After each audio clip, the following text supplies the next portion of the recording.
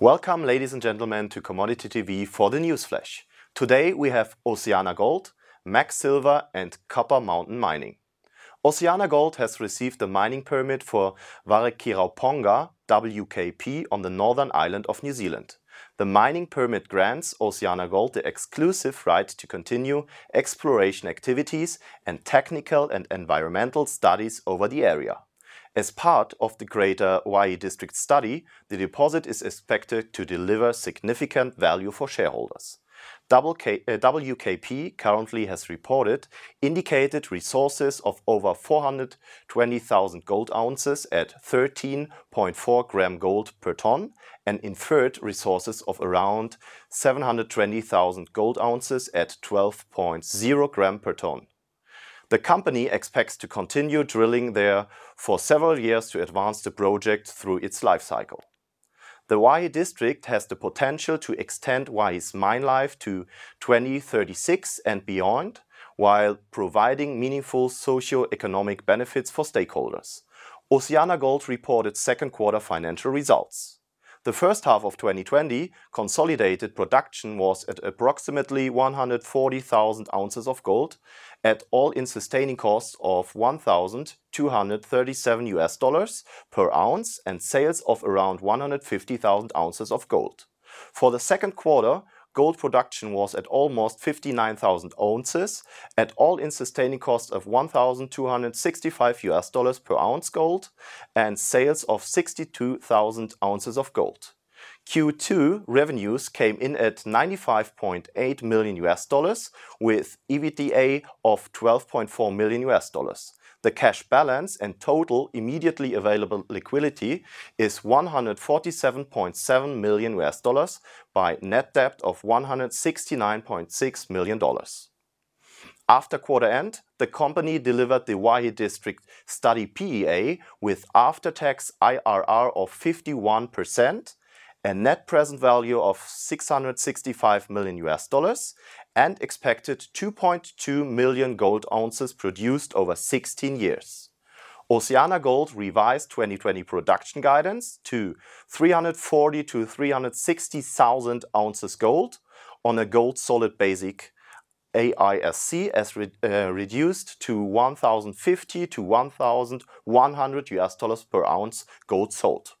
As expected, the second quarter was a bit weaker as a COVID and pandemic lockdown. But OceanaGold has done a great job, and especially in Q3 we will see better circumstances due to lower fuel prices and the stronger gold price. The next company we want to talk about is MAG Silver. MAG Silver performed pretty well despite a temporary suspension from the government through 30th May. The Juanicipio project restart commenced 1st June 2020 with the overall development timetable unchanged. According to the operator Fresnillo, Juanicipio plant still expected to commence commissioning in mid-2020 and reach 85% of its 4,000 tons per day nameplate capacity by year-end 2020. The total underground development to date is now approaching 30 kilometers, including 4.4 kilometers completed in the first half of this year. The first crosscuts through the veins have been made from the easternmost footwall ramp, exposing well-mineralized veins. Initial development indicates that the grade and width of the mineralization are in line with previous estimates. MAG held a cash and cash equivalents as of 30th June 2020 before the ATM program of a bit more than $87 million, while Minera Juanicipio had cash on a 100% basis of around $35 million. In addition, the company used an ATM financing and sold over 2.3 million shares at an average price of $16.16 per share for gross proceeds of over $37 million, and so MAG Silver is now well cashed up. The Juanicipio plant is expected to reach 85% nameplate capacity by the end of 2021 and 90 to 95% in 2022. Copper Mountain Mining. Copper Mountain Mining announced strong Q2 2020 financial results. In Q2, The Copper Mountain mine produced 23.9 million pounds of copper equivalent, consisting over 18 million pounds of copper, almost 7,500 ounces of gold, and over 60,000 ounces of silver. This equals to around 22 million pounds of copper equivalent. Copper, gold and silver production in Q2 2020 was above the revised operating plan expectations. Copper Mountain mining reduced the cash cost per pound copper significantly in Q2 2020.